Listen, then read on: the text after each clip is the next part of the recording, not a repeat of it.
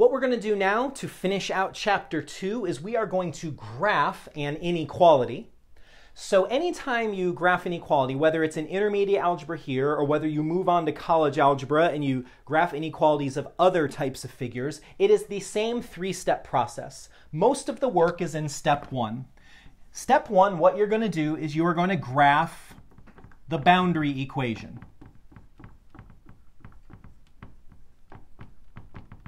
And what the boundary equation is I'm going to take the 2x minus 3y, and instead of messing with the inequality, I'm going to change that to an equals. I like to graph with the slope and the y-intercept, so I'm going to solve this for y. If you choose to graph it with the intercepts, that's fine too.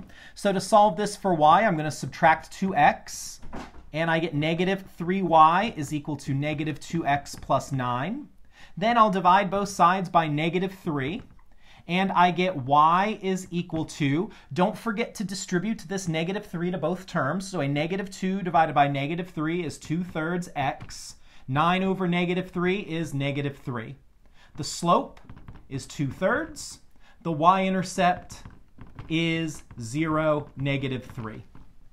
I'm going to graph this in the same way we were just graphing equations in previous videos. My y-intercept's negative 3. And then I'm going to go up 2 and then right 3. I'm going to do that again, up 2 and then right 3. Here's step 2. Don't connect the dots just yet. When you graph an inequality, step 2 is you have a choice. Are you going to connect the dots with a dotted or solid line?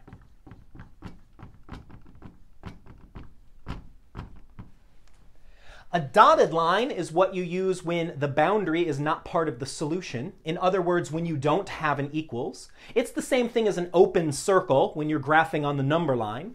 A solid line is when the boundary is also part of the solution, when you have equals, which I do not have in this problem. It's the same thing as a filled-in circle. So here I go. I'm going to connect these. Since I do not have equals, I'm going to use a dotted line. So dot, dot, dot, dot, dot, dot, dot, dot, dot, dot, dot, dot, dot, dot. What I've done is I've divided the Cartesian plane into 2 halves. And now what I need to do from here is I need to decide, are the ordered pairs on this side of the boundary the solutions, or are the ordered pairs down here the solutions? Meaning, do these ordered pairs satisfy the inequality, or do these ones satisfy the inequality? Do not just assume that because this is less than, that means to shade below. 50% of the time it will. 50% of the time it won't. So what you do for the third step is you pick a test point not on the line. Okay. You pick a test point that is not on the boundary. Because I like to multiply by 0, I usually pick my test point of 0, 0 when I'm able to. So what I'm going to do is I'm going to say, okay, 0, 0, right here where my pen is. That's the test point. It's going to represent this whole side of the inequality.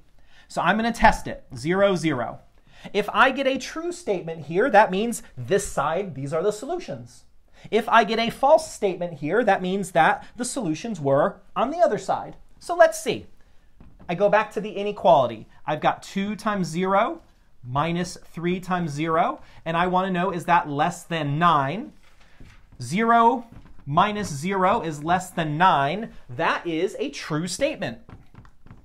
So what that means is my test point was right here. It created a true statement, meaning it is a solution. So that means all the solutions to this inequality are on the same side. And so I'm going to shade over here. These are the solutions to this linear inequality.